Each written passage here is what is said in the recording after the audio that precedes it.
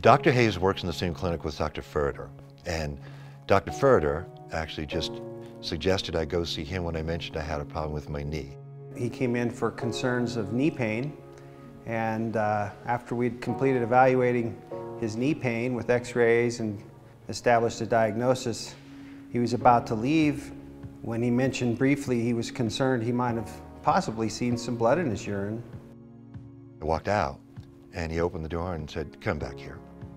And literally, I don't know if he walked me down there, but got on the phone and said, "I'm sending Stan Kosowski down to see Dr. Monday, who's a urologist in the same clinic." As a urologist, we care about blood in the urine because it can be just the harbinger, just the first sign of something bad going on in the urinary tract. Anyone that has blood in the urine that you can see, it's extremely significant. And in fact, those people automatically deserve some form of an evaluation from a urologist. And it was just that day that they took a sample and called me the next day, and I was in, and within a week I had my operation and they found out I had cancer.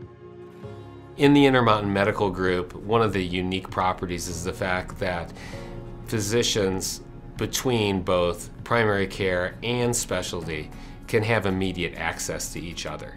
Not to mention the information process, which is centralized, so there's no delay in getting patients cared for. If I can impart anything on any guy, leave the macho at the door, and tell your doctor when you know something is wrong.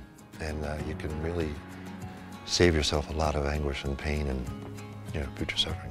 When we talk about bladder cancer, early detection is really focused on finding people with blood in the urine. The earlier you find it, the better chance of cure. And there are quite a few different treatment options, but it really depends on catching that tumor early and caring for the patient well. The early detection is what saved me in my life as far as I'm concerned.